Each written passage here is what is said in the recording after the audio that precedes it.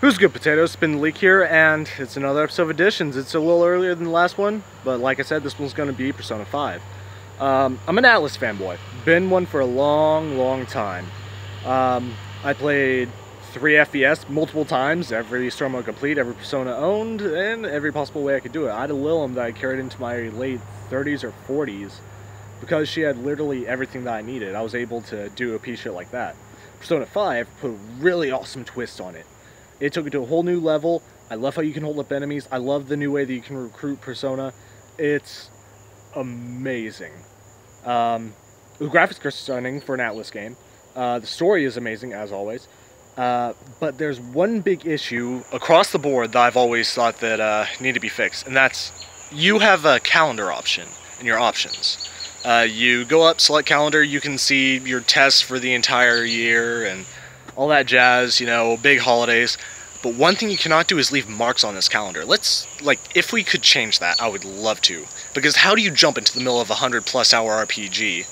A JRPG at that, with multiple pets that you can have. All of which have different skills and a vast party with everyone that does specific things that you can switch between. How do you jump back into that? You don't. You fuck up and you die, and by the time that you remember what you were trying to do, you're completely behind.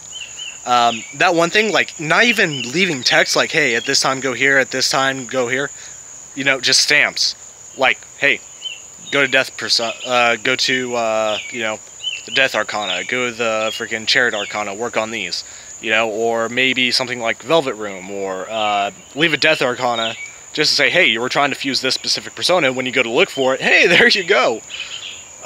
This is one thing that's been an issue through all the fucking games. I've said this multiple times now, but it's the only thing that keeps this game from being perfect. And trust me, it'll completely change it overall. So Atlus, if you ever see this, do it.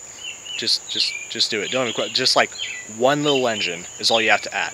It's probably like 2 or 3 blocks with, like, I don't know, maybe some custom text or something that you have to add into it, like a little bit of input for the player.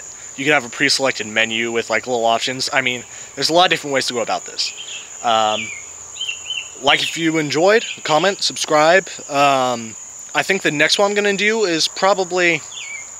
No, I'm playing a lot of Friday the 13th. Let's go ahead and do that. After that, we'll be Killing Floor and so on and so forth.